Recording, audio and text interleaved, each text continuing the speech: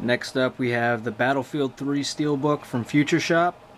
Just a quick note, there was two variants of the Battlefield 3 Steelbook released, one in Germany and I believe France, that's all black with just the white Battlefield 3 logo, and this one's from Canada, from the Futureshop store, and I have to say this is actually pretty impressive from their shop.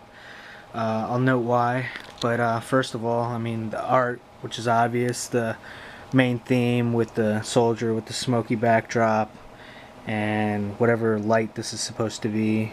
Maybe a frag is about to blow up on him, I don't know. But yeah, it looks really nice in my opinion as far as the art goes.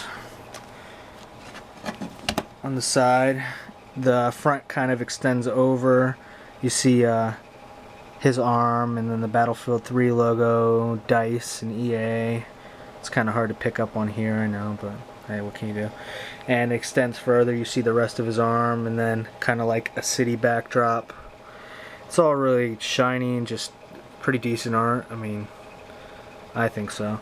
And what really surprised me about this one is that when I opened it up, unlike most Futureshop steelbooks, it actually had some kind of detail on the inside. It looks like a cityscape, and I don't know if this is blacktop or water, but it's probably blacktop.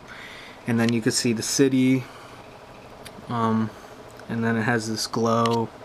But yeah, I mean, even as minimal as that is, it's better than, you know, most of their steelbooks that come empty. So yeah, that's the Battlefield 3 Futureshop Canada Steelbook.